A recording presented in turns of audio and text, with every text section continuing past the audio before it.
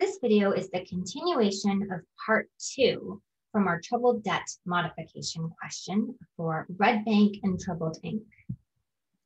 So in the previous video, we finished part 1, which was a lot of work. Let's take a look at part 2. So using the same information as part 1, now assume that Red Bank reduced the principal to 1.6 million rather than 1.9 million. On January 1st, 2024, Troubled Inc. pays 1.6 million in cash to Red Bank for the principal. The market rate is currently 10%. Determine if Troubled can record a gain under this term modification. If yes, calculate the gain.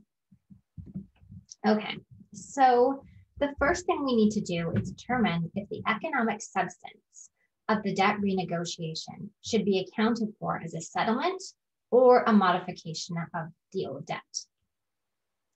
So we need to use the cash flow test to figure out if the present value of the cash flow streams of the new debt are more than 10% different from the cash flow streams of the old debt. So let's take a look at how we're going to do this. So we know that the old debt's cash flow stream, which was from up here, was this 2 million. Okay, so we've got 2 million as our cash flow stream for the old debt. What are we going to use as our cash flow for the new debt? So it says that Red Bank reduces the principal to 1.6. Now, is 1.6 the present value of the new debt? No, it isn't. That's the face value of the new debt, but it isn't the present value. The reason that the 2 million was the present value of the old debt, just to refresh you from our previous question, was because it was issued at par. So we know that the 2 million was the actual present value. But we have this 1.6 million isn't being issued at par. It's obviously different than par because the debt's been reduced because Trouble is having problems. So we need to figure out what the present value of the new cash flow streams are. So let's take a look at that. Just scroll through all of our hard work from part 1. And let's take a look. So let's look at part 2. Part 2.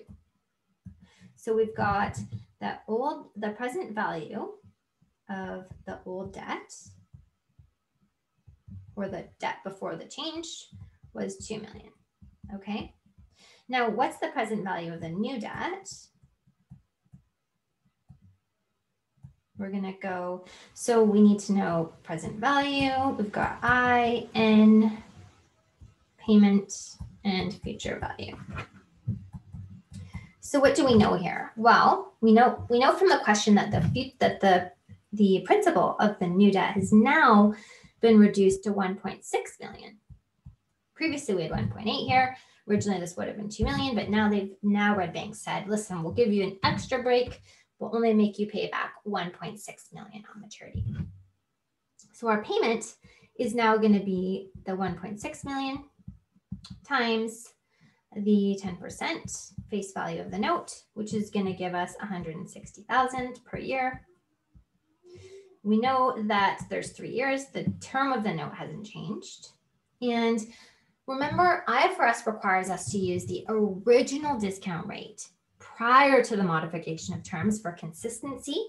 So we're going to use 12% here. And this is really important. This is a major difference between IFRS and ASPE. So IFRS says, listen, your I is going to be prior to the modification of terms for consistency. That's why we're using this 12%.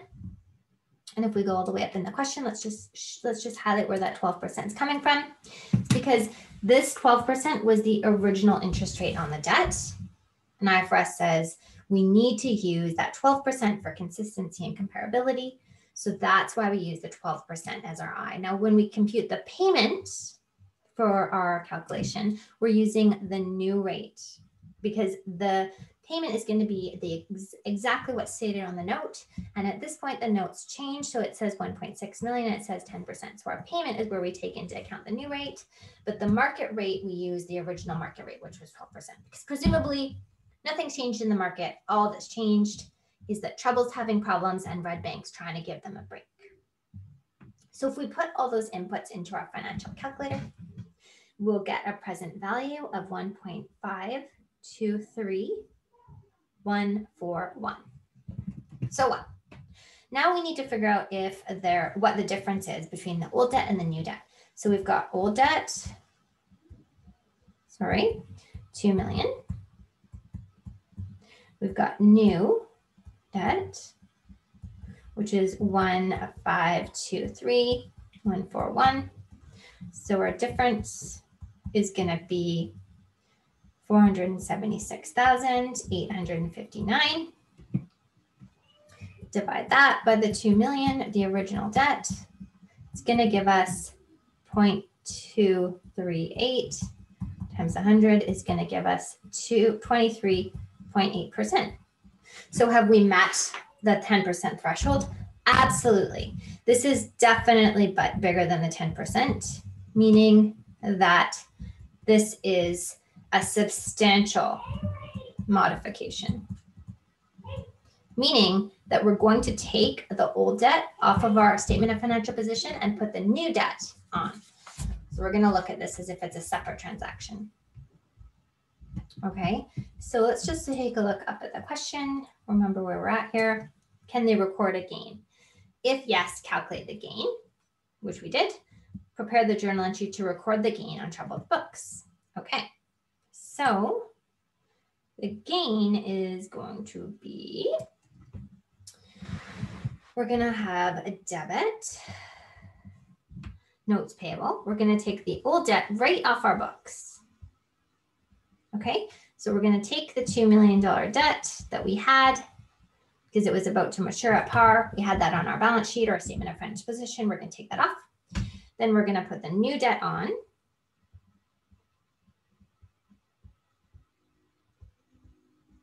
We're going to put the new debt on at the 1.6 million, the face amount of it. And the difference between those two things is going to be credit gain on restructuring debt. Terribly messy, sorry about that, which is going to be 400,000. So now we've got a gain going through our income statement. And we've got the new debt on our balance sheet at 1.6 million, and we're taking off the old debt. Now, why do we put the debt on our balance sheet at 1.6 million when we just calculated the present value of that debt at 1,523,141? That seems kind of bizarre, doesn't it? Because normally we always put debt on our statement of financial position at the cash flows of the debt. And that's because of the fact that the new debt is recorded at the present value of the cash flows using the current market rate. So the reason for that is because remember up here when we said, hey, important, we recorded this I into our calculator, we used 12%, which was the present value of the old debt. Well, now that we know it's a brand new debt, we can ignore that 12%. And the question tells us, let's take a look. The question up here says, now assume that Red Bank reduced the principal and the market rate is currently 10%. Now, what was the rate on the debt? The rate on the debt was also 10% right here. Okay, so the new rate on the debt was 10% and the market rate's 10%. What does that mean? It means that the debt is actually again at par. So with that, so scrolling way down into our question, we've got, so if we run this present value calculation again, so in order to calculate whether it's a substantial modification or not, you have to use the interest rate on the original debt prior to any changes. We did that, we figured out we had exceeded the 10% threshold. So now when we calculate the present value of the debt, it's going to be the exact same amount, but now our I can change to 10%. So so the face of the note is 10%. And the market rate, or the note interest and the market rate is also 10%, meaning that because these two things match, the note is actually going to be recorded at par. So again, if we ran through this exact same present value question, all we would do is change this rate to 10%. when we're actually putting the new debt onto our balance sheet.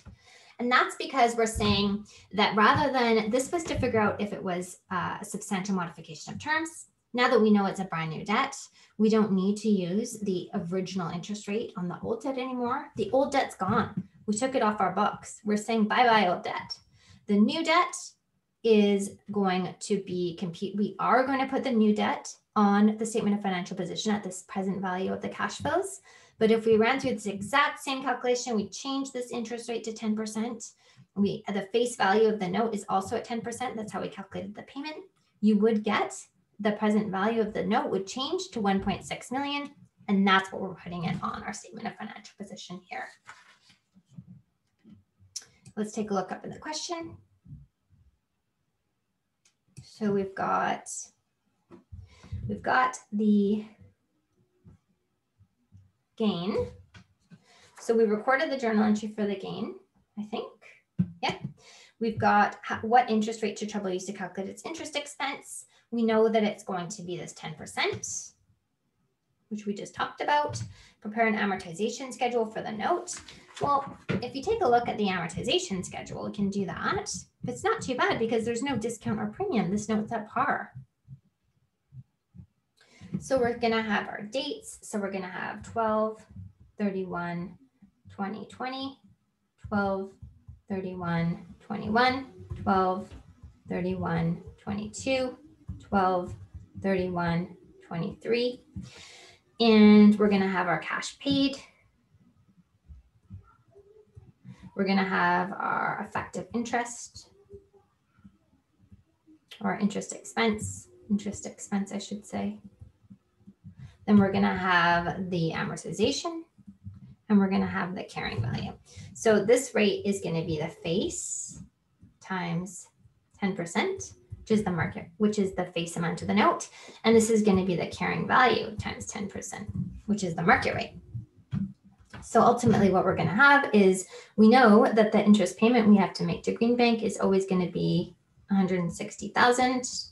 And that is the carrying amount of our note, which we put on our statement of financial position at this 1.6 million. So 1.6 million times 10% is going to give us 160,000. And the carrying value of the note, 1.6 million times 160,000, is going to also give us an interest expense of 160,000. And there's no amortization. There's no difference between those things. So the carrying value of this note is always going to stay on our statement of financial position, 1.6 million, which is what happens when you issue a note at par. There's no discount or premium to amortize. So the note's simply going to be on your statement of financial position at par. Okay. Let's take a look up here, way up to the question. Okay, we did that. Prepare the interest payment December 31st, 2021, 2022, and 2023, and 2024. So basically it's just asking us to make the journal entries. So we're going to have the interest payment for every year. Every year is going to be the same, because you can see the amounts don't differ as they normally would when we would have a discount or a premium that we're amortizing. So we're simply going to have debit, interest expense, credit, cash, which is going to be this 1.6 million. There's no difference. So we don't have any amount that's hitting the note payable. As you can see, the carrying value of the note payable is not changing. So that's the same entry for December 31st, 2021, 2022, and 2023.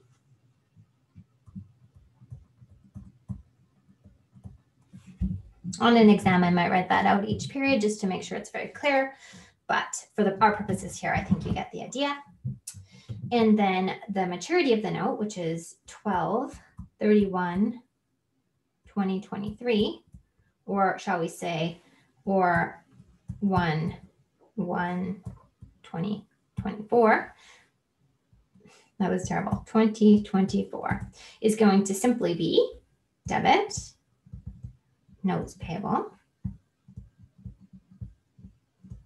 credit, cash.